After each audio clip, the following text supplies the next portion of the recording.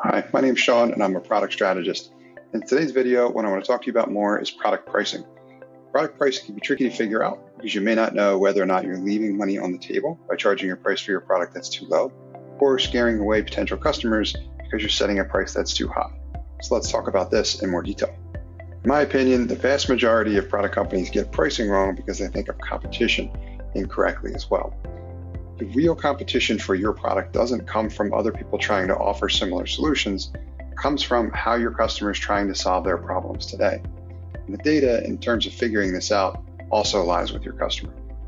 We're going to talk about setting effective pricing in a moment, but before that, I want to make sure that you have an accurate understanding in terms of how you should be thinking about competition, because it has a significant impact in the pricing strategy that we'll leverage here. As I mentioned previously, most product companies get competition wrong because we obsess over other people like us who are trying to bring similar solutions to market. In reality, most of our customers probably are unaware of some or all of those other options. And in reality, how they're thinking of potential competition for your product is really however they're solving those problems today. And I refer to that as the existing solution. To give you an example of this in the wild, Intuit, which is a software company that brings products like TurboTax to market, which is an electronic tax filing system and management software, they often get an opportunity to tell the story about how that product came to market and who their real competition was. Inevitably, people guess other electronic filing systems similar to what they were working on building, but in reality, the punchline was pen and paper. Most people were simply filing tax returns by hand with a pen. So Intuit knew that for TurboTax, the primary competitor that they needed to beat was the pen. Now I want to talk to you about how to set effective pricing for your product. And the pricing strategy that I leverage is referred to as the value equation. Now, the value equation is fundamentally based in comparing what your customer is going to experience with the existing solution that they're leveraging today. So the cost or the missed opportunity of the existing solution is what provides you with your opportunity. What we're looking for is your product to design a better experience for your customer. Now, this is going to mean that you're either going to save them time and/or money, or generate more time and/or money for them. And that should be built into the ROI calculator for your product. And that's what I mean by establishing this value equation. So what we want to do is we want to design your pricing around a considerable improvement for your customer, if possible, up to and including a 10x return.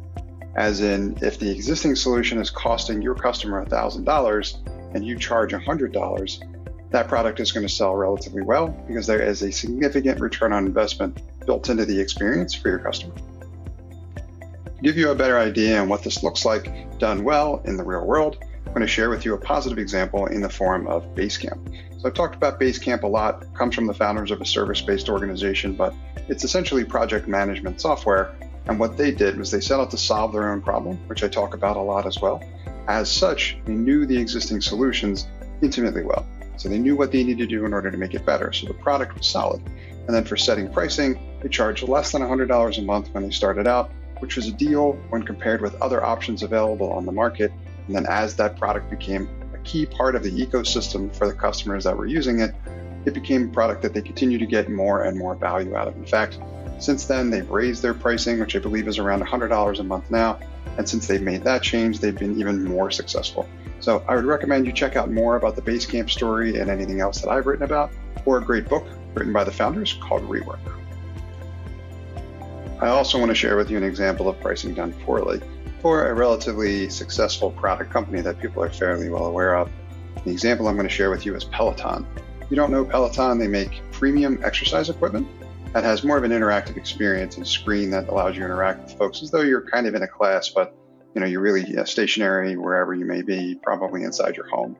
So Peloton sells a premium product. They started with an exercise bike, which costs thousands of dollars. It's a very expensive piece of equipment, and it had a very loyal following. They were a very successful product company. Recently, they've decided to switch their pricing model to add a subscription element, and customers are very unhappy with that. Understandably so, because originally the price that you paid gave you access to everything that they had to offer, including the additional services.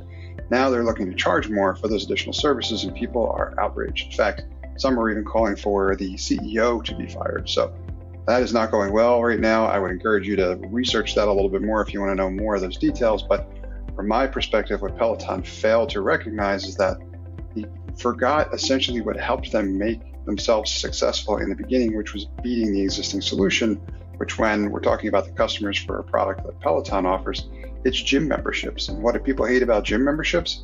The recurring subscription payments that they were expected to pay for access to the gym. So not only did they have to go there, but they had to, be locked into these long-term gym memberships as well, which were painful for people. So Peloton has brought that pain back, unfortunately, and shot themselves in the foot. So that process isn't going well right now, and I encourage you to research that a little bit more to see if you can answer any of your own questions in terms of how not to do product pricing.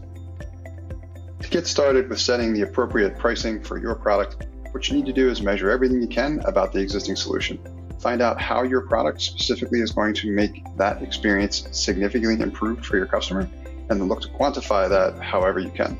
If you're able to do that and then build in a return on investment for your customer, you will set product pricing that will enable your product to be successful. If you need any help setting pricing for your product, email me, Sean@nxtstep.io. That's Sean, S-E-A-N, at NxtStep, NxtStep.io.